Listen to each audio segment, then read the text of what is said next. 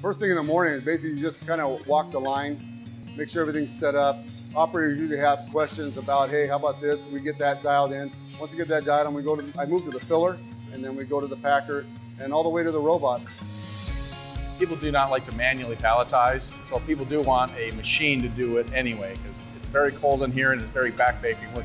The cases are too heavy for a human to manually palletize all day long. It started with identifying a new process that was going to be more flexible than we have right now. We realized that we were going to need a piece of packaging equipment, a whole line actually, that was going to be able to case, pack, and palletize several different products. They knew they wanted to run corrugate cases with their 59-ounce package and then half-gallon milk for their traditional dairy-style milk jugs. They wanted to run both on a single line, but the conventional palletizing would not work, so we looked at using the robotic palletizer as the right solution for this application.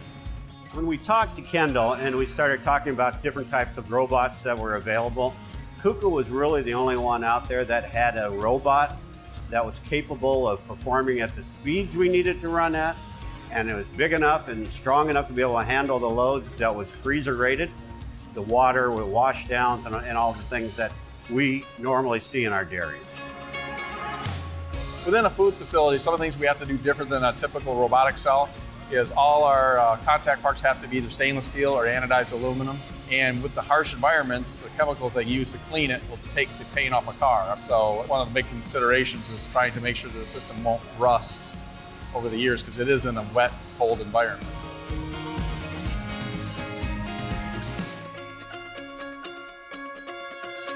At first, when we brought it in, the majority of the folks were scared because of the new technology.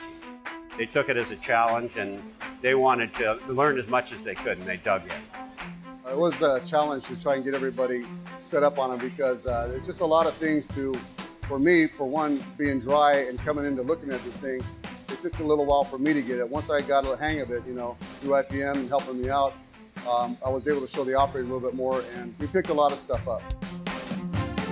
The end of run, what we normally do, there's a couple buttons the operator has to hit to do a changeover on the tooling. And basically you hit a button, the robot head comes down, picks up another head, takes that back up to the pick position, and you're pretty much done.